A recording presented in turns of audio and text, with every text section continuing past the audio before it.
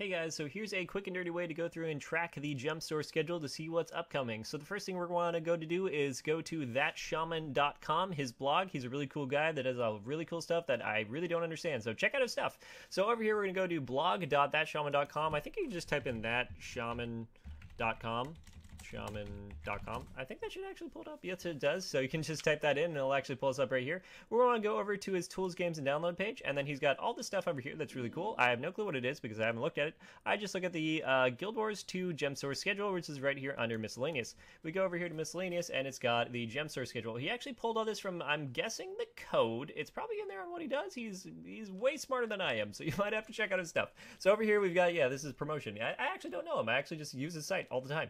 So over here we have this right here where he goes through and it shows what's upcoming. The blue is what's new. You can actually click on this. It goes directly to the wiki. It's really well set up. And then we go down here and we can see which week it comes in, and then we see when it comes in and when it goes out. So you can see all the Gemstore stuff and when you want it, so you can go and save up your gems for when you need them.